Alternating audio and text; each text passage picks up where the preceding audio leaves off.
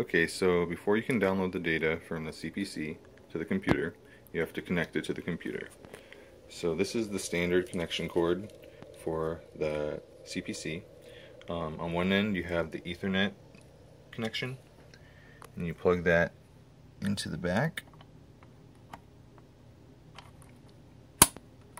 Once it clicks, you know it's connected. On the other end, you have a 9-pin port, which, if this doesn't look familiar, it's because it's an older cable, and most modern computers do not have the connection necessary to plug this in. So what we have to do is we have to use a USB to 9-pin adapter.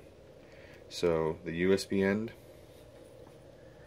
would go into the computer, and the 9-pin connection, you have to match up the small side and the long side.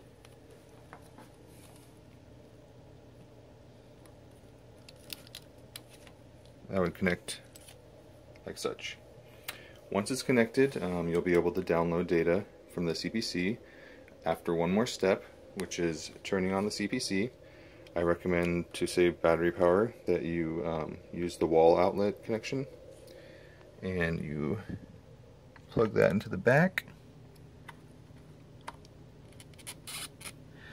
And once that's plugged in, turn on the power by pressing the power button. You'll see the countdown beginning. Now, fortunately, when you download data, you don't have to wait for the 10 minutes to finish. You can download the data while it's doing the countdown. So once that's done, you can load up the software. Before you download your CPC data, it's a good idea to make a folder for organizational purposes. Create a new folder with your last name and the date.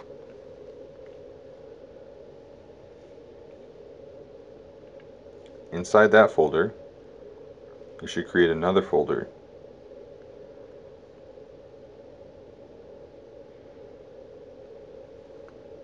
Name this one CPC data and the date.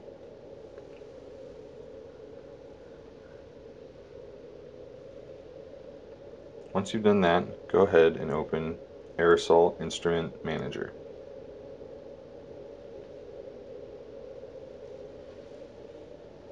Go to File, New, find your folder on the desktop, and find your CPC folder.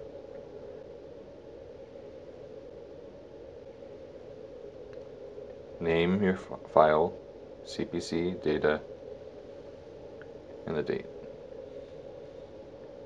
Then hit open. Alright, once inside, go to Run, Received Log Data.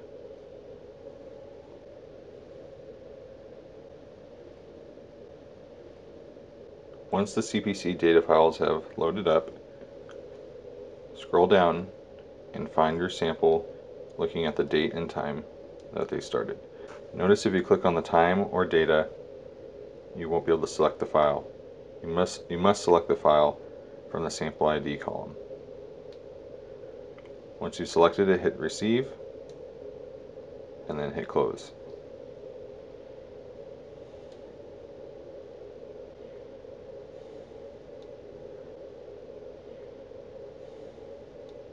Go to File, Export.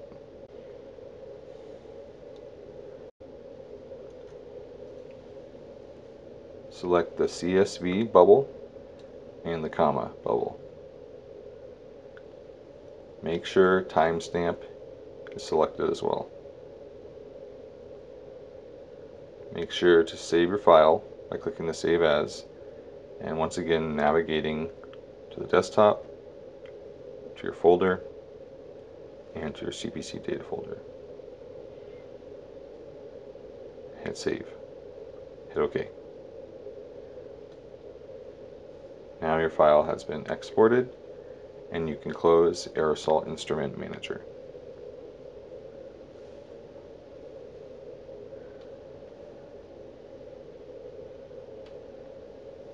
Double check your CPC folder to make sure your file's in there, as well as the Aerosol Instrument files.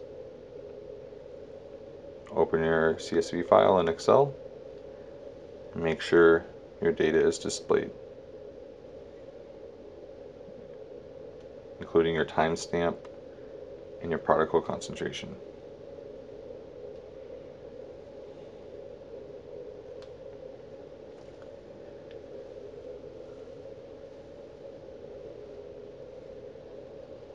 Once that's done, hit Don't Save, and you're all done. Thank you.